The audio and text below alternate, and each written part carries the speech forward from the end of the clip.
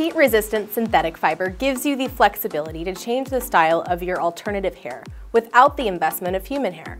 Remember that due to the delicate nature of this fiber, you must check it after every wear to prevent tangling and frizzing. Check the nape area and any place the fiber touches the body. If you see that your heat-resistant wig or topper is beginning to frizz or tangle, be sure to care for it right away by following these next steps. Place your wig on a blockhead. Insert 2 T-pins into the ear tabs and 2 into the nape.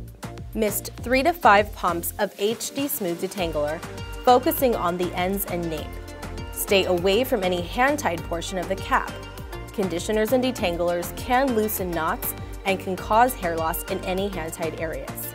Next, use your wide-tooth comb to remove any tangles, starting at the ends, and work your way up to the base of the piece. To smooth frizz from the fiber, use a professional-grade flat iron set at 270 to 280 degrees Fahrenheit. Take 1-inch sections and mist 1 to 2 pumps of heat treat thermal spray to protect the fiber. Work your way through each section using your wide-tooth comb. Slowly flat iron through the ends, smoothing as you go. Allow the fiber to cool completely.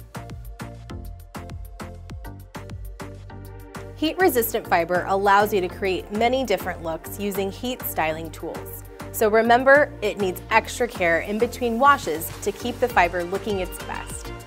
For more information on heat-resistant synthetic fiber and daily care, watch our playlist Wigs 101 and subscribe to our channel.